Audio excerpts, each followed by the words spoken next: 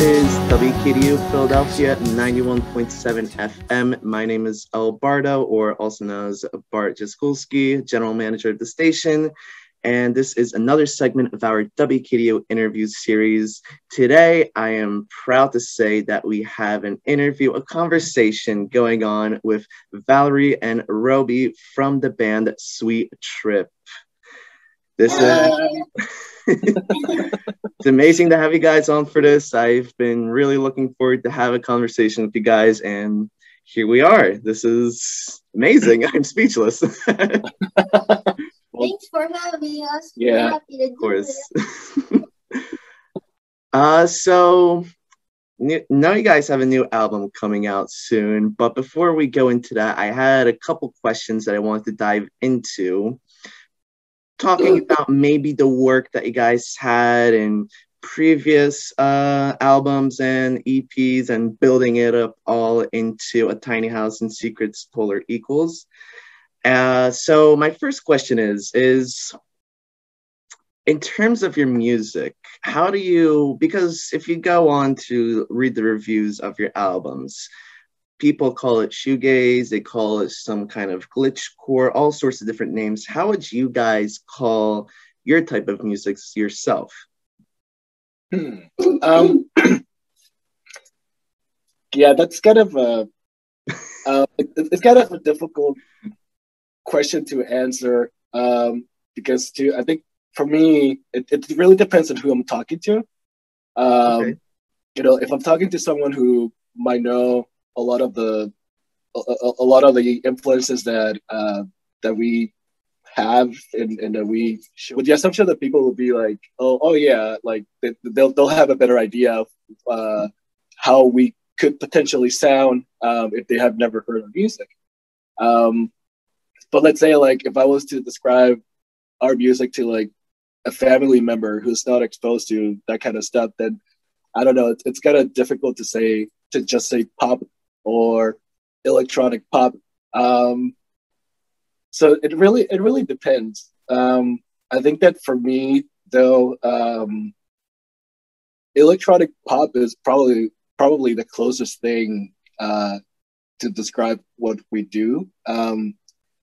Because I mean, we could say that we're a shoegaze band, but I can count the songs that I feel are shoegaze like with like one hand or like maybe like almost all my fingers. So it really depends on the context. It really depends on who we're talking to. Okay. All right. Fair enough. I think a good approach as you were starting off is not knowing what kind of genre you're aiming for. I feel like that turns out for a better product at the end. I mean, given what albums you guys released. Right.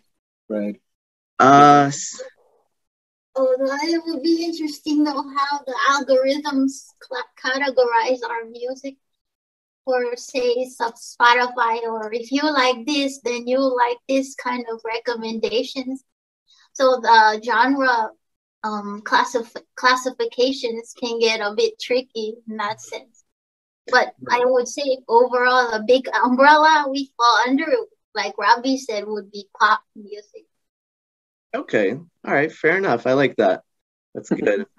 So my next question is going sort of, this might sound like a difficult question. I didn't want us to start off like this, but I definitely wanted to get these questions in. In terms, I've been reading on past interviews that you guys had, especially recently in 2020 or 2021, you guys have been saying how you don't focus on having a specific timeline as to when you finish a certain project. It's when you feel that it's complete, then when you feel it, that's when you feel it's complete. So in terms of the tracks themselves, do you work those piece by piece and you go one track that's complete, then the next one complete, next and next, or do you look at it all as just one big project and make changes here and there? I will say a little bit of all three options, actually. Okay. Sometimes we might have a song that it's like fairly complete and then we just work on it like from beginning to end, straight up. Other times we might have several ideas just floating around, and we just like pass around back and forth and try to complete them as depending on how it feels to complete them at the time. And yeah, I mean, there is some element of kind of like having an idea of when you have a group of songs that sort of like have the same relationship, and that we are then like sort of able to say like, okay, this is a cohesive group of songs that could potentially be like a record or an EP or whatnot. And then we just like focus on that. It's really not a hard rule because, you know, with that example, you know, we would have like 8 songs that we would have like 8 songs, and out of those 8 songs, like 3 songs were completed from beginning to end, where like the other 5 songs are just like bouncing back and forth. They all form a group, and then like a month later, like another song just like shows out of nowhere, and we just like feel, you know, and if it feels right to like put it into that group of songs, then that cohesive group of songs keeps expanding and expanding. And at some point, we just say like, okay, that's enough. This feels good to us, and let's see what happens afterwards. All right, I like that. I like the approach that you guys take on with how you're building your music, how that all comes together. It feels, I don't know how to say it, but it's a good approach, and I like it. It's definitely something that goes towards what my perspective on things is as well. It's just that building of it. Next question. So I wanted to talk about the new album, but I feel like maybe we can save that for the last as a closeout. So maybe the next question I have is, what kind of influence do you put into building the music that you make, the albums, the EPs, LPs, but not making it music related? Is there anything you find influence from that's just anything, just not music?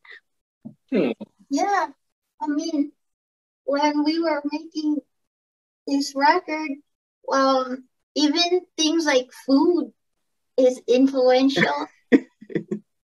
Yeah, in sweet foods, or we get inspired by like nature, or visuals like art. So definitely not just, I mean, the wicker chair, the peacock chair, that was an inspiration for us. Oh, that chair is an incredible piece for the cover. So it's true, it's not just necessarily music that inspires us to come up with music or sounds. It can be like you're walking and then you see a child help a grandfather, you know, pick up his groceries, and that kind of triggers something like an emotion and just good feelings. So that's happened before. Yeah. Okay. Or appreciation, things like appreciation, love of friends, family, and how you feel about people you know. So overall, just a very happy, generous kind of emotion that builds into the writing. Yeah, absolutely. I think that is very important to us, even more so than the production side of things, or you know, the technology side of things. I know that there's a lot of focus on that, which is cool. You know, but to us, the most important thing is like having a connection, having an emotional connection in some way or another. You know, like Valerie said, like a kid helping an old person crossing the street, or I don't know, a beautiful garden just outside someone's house, or you know, the wind. Just the wind is just it's so simple. Even the little things. Yeah, exactly. Some things are just so remarkable and beautiful that it grabs your attention, and suddenly you see beauty in it, and you hear sounds that in your mind you're like, wow, this inspires you to hear sound. And then you go home and you're like, oh, that was so nice what I saw, and you feel good and you write music. Yeah, I also think that we both have a pretty strong bond where we like, you know, we don't have to like say things to inspire each other. You know, it's just like somehow we just like have this energy that just like bounces back and forth, and it's really nice to like capture that in music as well. That's great. That's a great response. I think even that energy is really amazing to have, just in friends and family, just to have some sort of person that you're able to bounce off of easily. And it's great that you guys are able to convey that into your music. It's amazing. Yeah, it's important to us. So whether we do it right or wrong, then I don't know, but that's our aim, basically. So my next question is, let's see. So this one goes towards something you guys have experienced these past couple of years, and it's that build of the fan base, that big insurge of people that have suddenly come on to listen to Sweet Trip, myself included, many of the people here at WKDU as well. It's that grow that we found you guys, and we absolutely love it, and it just spread by word of mouth. How do you guys think that came to be? Do you have any idea? If you don't have any idea, then that's absolutely understandable. I do. It's mostly word of mouth, and just like a groundswell of young people telling their friends who we are, and the Rate Your Music website. That what other ones? Yeah, like I think Reddit probably has a like Reddit. Some of the subreddit. I could see that. Yeah. Yeah, and then also all the college radio and interviews that we've been doing more and more of it. That's brought a lot of more new audience and listeners.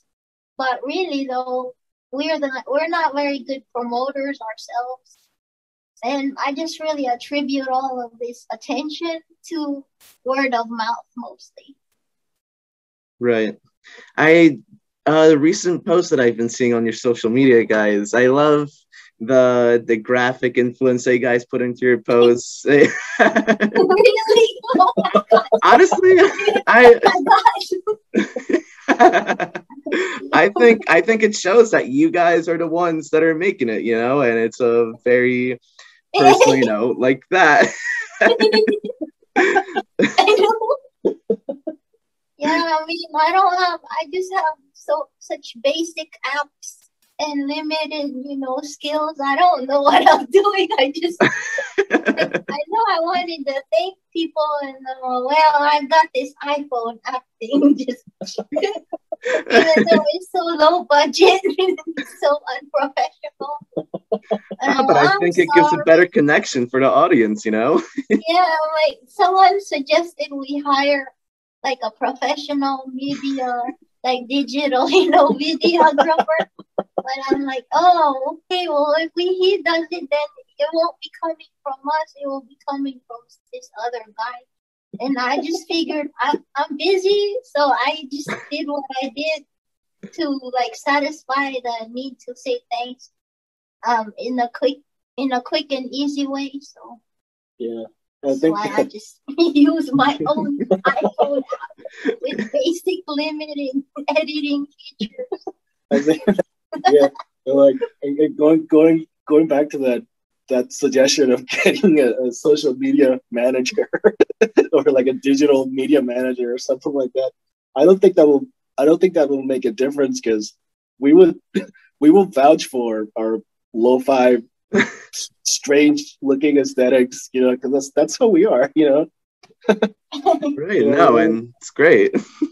You know, we're the bunch who like love to go to like cheap cheap stores and just like awe ourselves with like the vending machines with the little toys and things like that. It's like we like that.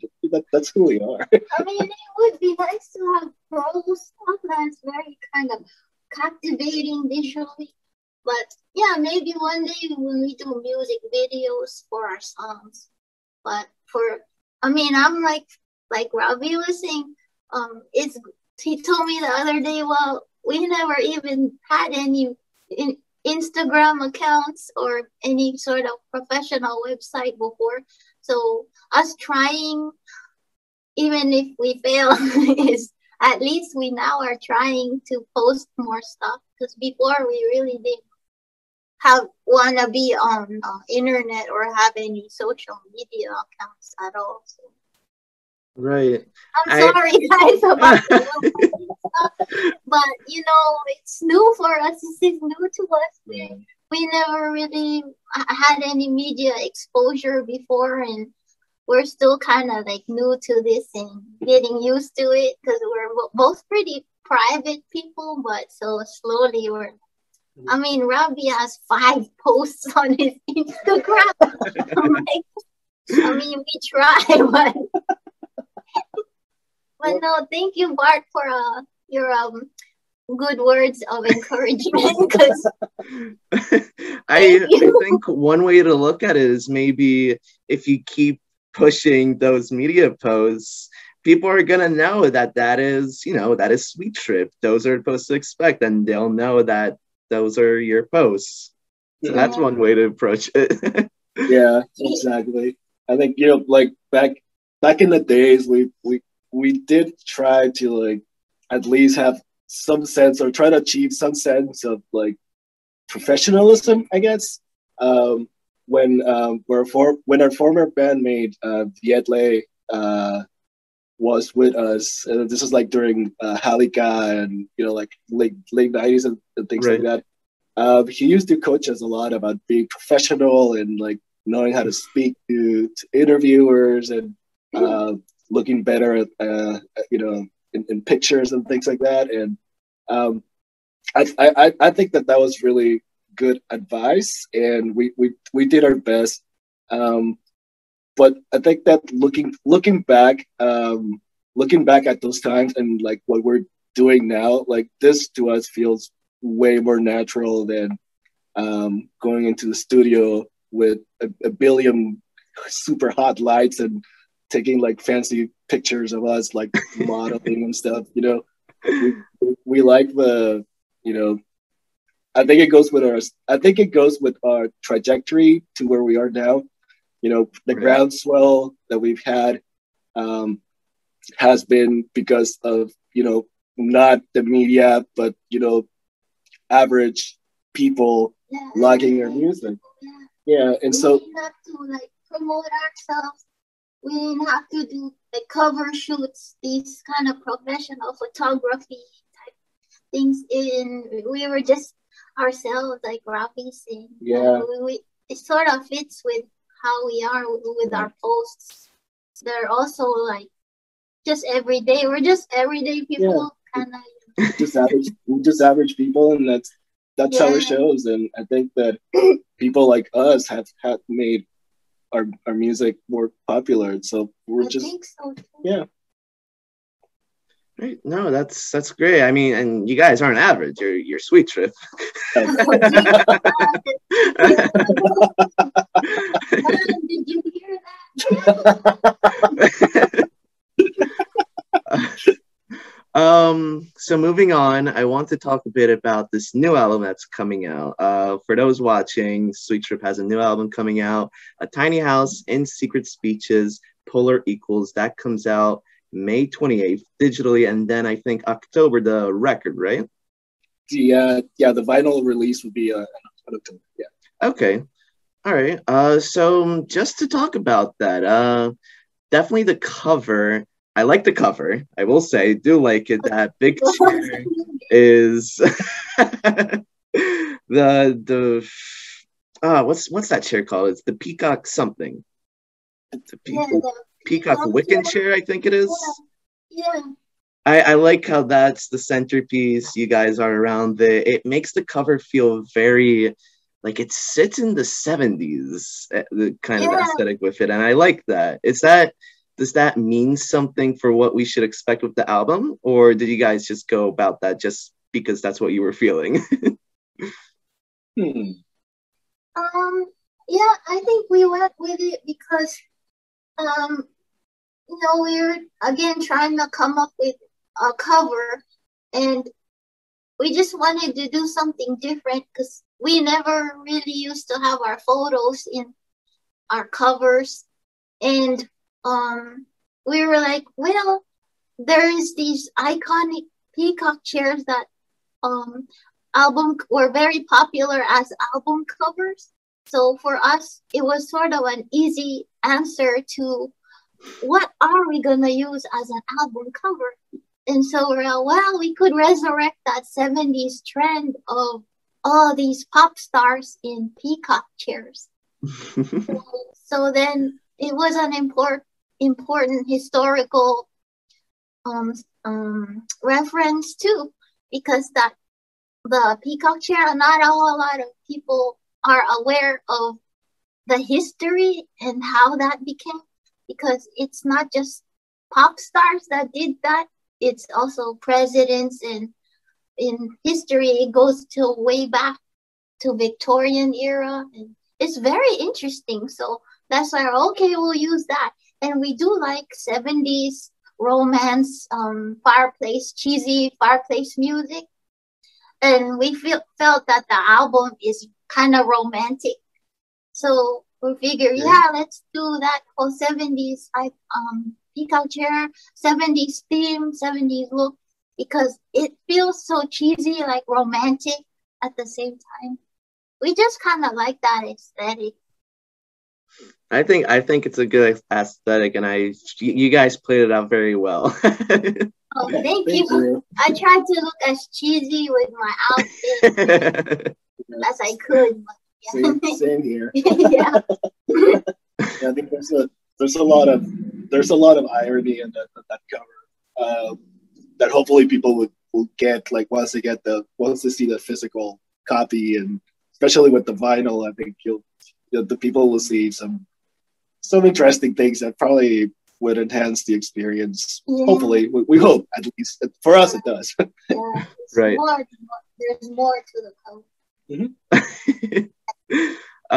So I don't want to give too much away. Well, I don't want you guys to give too much away for the album. More of let us listen to it when it comes out. But just in terms of the work that went into the album, since this is coming out now in 2021, and 2020, as we all know, hit a pandemic, lots of stuff changed for everybody. And in the musical world, people, musicians, artists started to make music conveying just their emotions and what they were feeling during the pandemic. Some even made albums just specifically during that era and what they're conveying. With this album that you guys are bringing on, is this one that you guys added, it has some of that during the pandemic, or is this solely an album going off something else? You did mention that the album does go into love. Does that pertain a bit into the pandemic at all, or no? No, not at all. Okay. Yeah, we started working on this months before the pandemic hit. We had several ideas, and we had several almost complete, well, like at least like one complete song or two maybe before the pandemic hit. And then the pandemic hit, and it didn't really, like, I don't know, there wasn't really a need to, or I don't know, we just weren't pulled in that way. I think that I think that we were just very laser focused on the romance and love feel for the album, and that's really, I mean, that's really the core of it. And anything that maybe the pandemic might have influenced us on this record might just be maybe I don't know.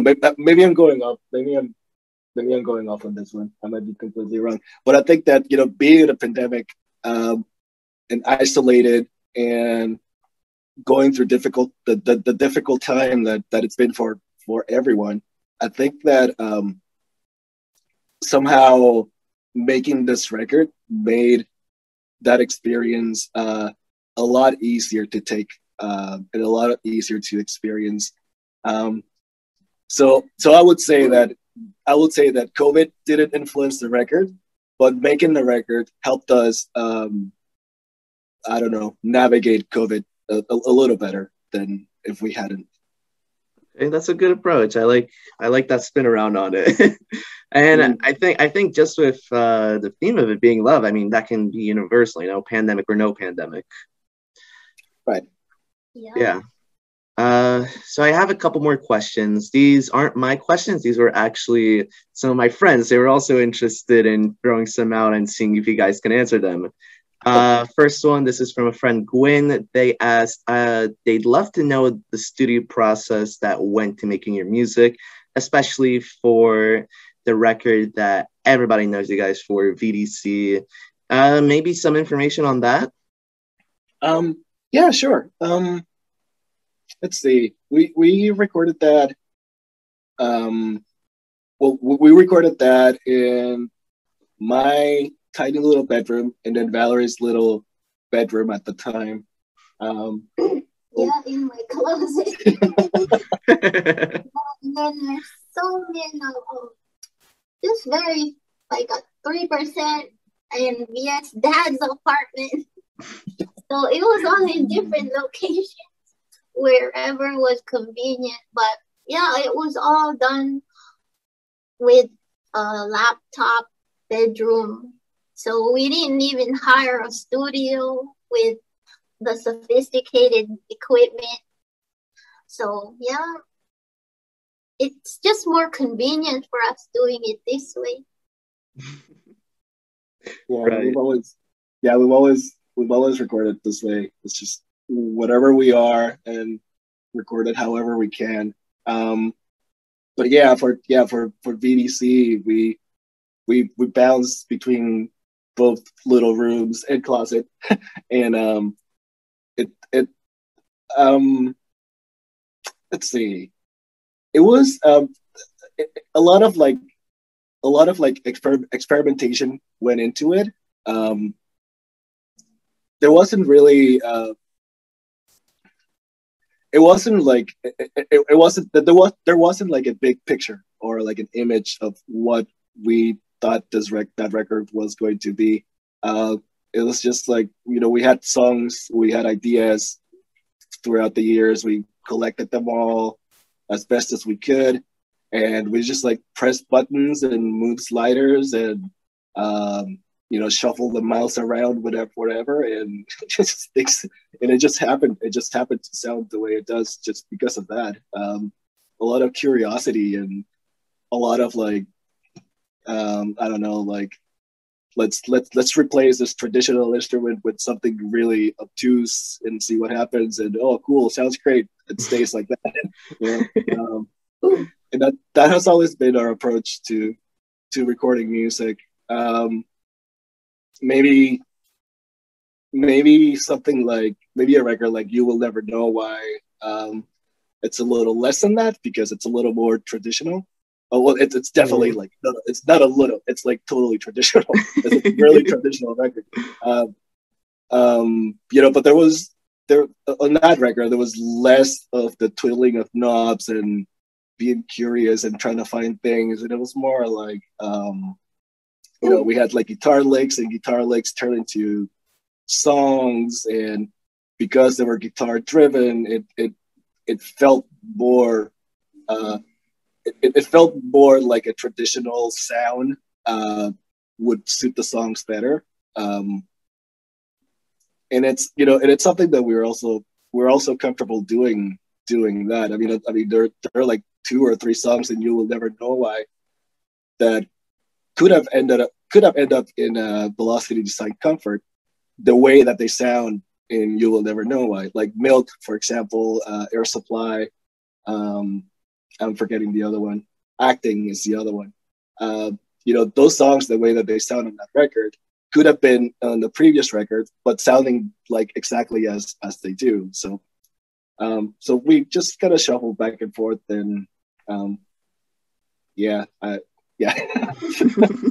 I mean, I think that answers it.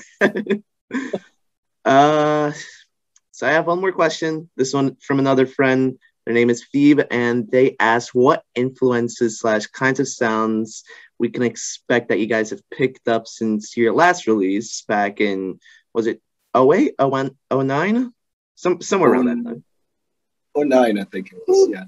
So what can we expect just from that going into this upcoming album?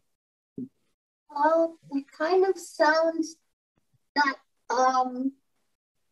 it has more sounds that maybe like as Robbie described before, that maybe lift your spirits. So more effects that help to bring you to a feeling of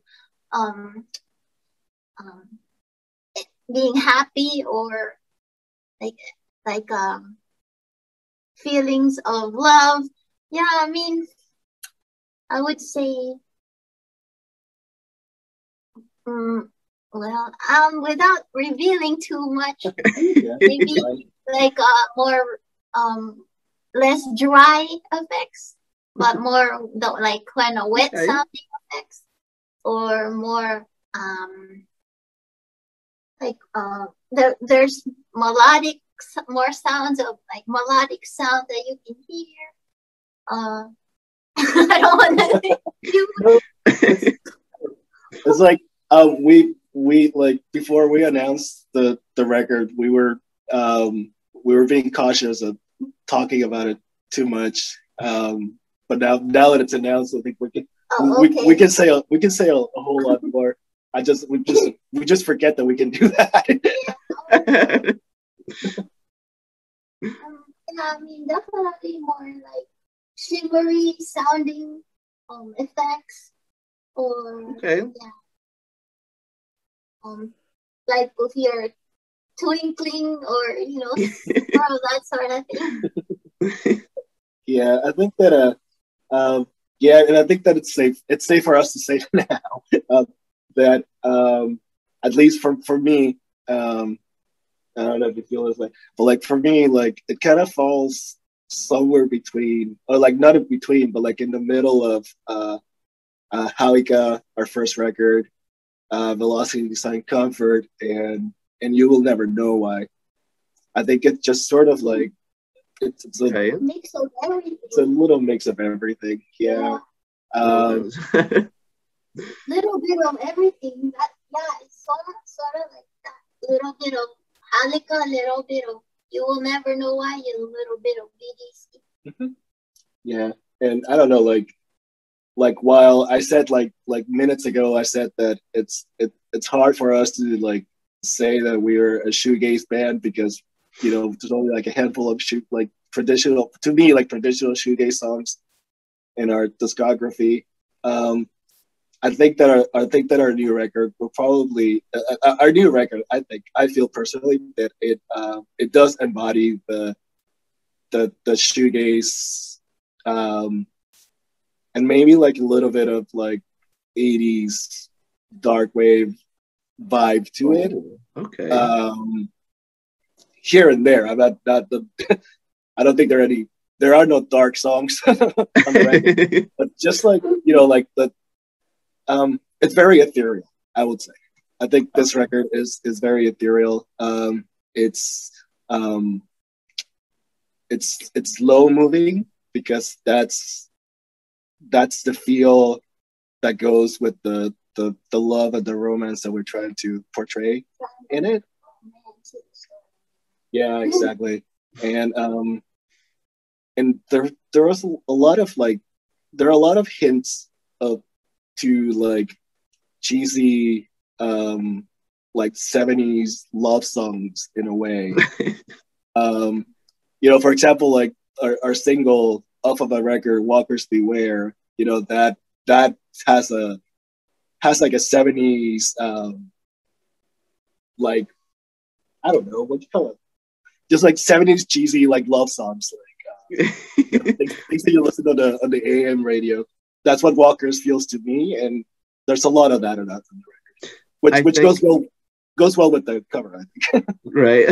I think with that track, I think after that phrase right at the beginning passes through and the melody starts going. Once I heard that, I was like, "Yep, this sounds right like peak Sweet Trip," you know. Thank you. Yeah. But that does it all for my questions. Do you guys have anything you want to say to close out, maybe? Yeah. So yeah, our new record is out for pre-order, so you can start pre-ordering that. It will be out on CD and digital on the 28th of this month, May, and the vinyl disc will be out hopefully by October 1st. That's a hopefully. I don't know if you or our listeners are aware, but there's a scarcity in vinyl materials to make records. Wasn't that a problem with the VDC and reissue? Yeah, exactly. Right. So that scarcity, it's kind of like messing up with all the labels vinyl releases. So for now, like October 1st is what hopefully we can say that, you know, when it'll come out. Let's see what else. The reissue of You Will Never Know is out. And it's going out pretty fast, so we're hoping to like repress another have more copies available of that hopefully soon. Okay. Same with the reissue of Velocity and Psych Comfort, and our single Walkers Beware. It's out there. You'll get it. Yeah. And I just want to thank you all again for supporting our music and for spreading the word. And thanks to Bart at WKDU for also helping and getting to us on the airwaves. Thank you so much for all your support in this fun interview. It's always great to meet you guys. Well, thank you guys really for having this interview with me. All of us at the station appreciate you guys very much. We listen to you guys a lot, and we're excited for this record to come out. And I think that does it. So thank you guys for being here. And this is WKDU. Bye. We love you. Thanks, everybody.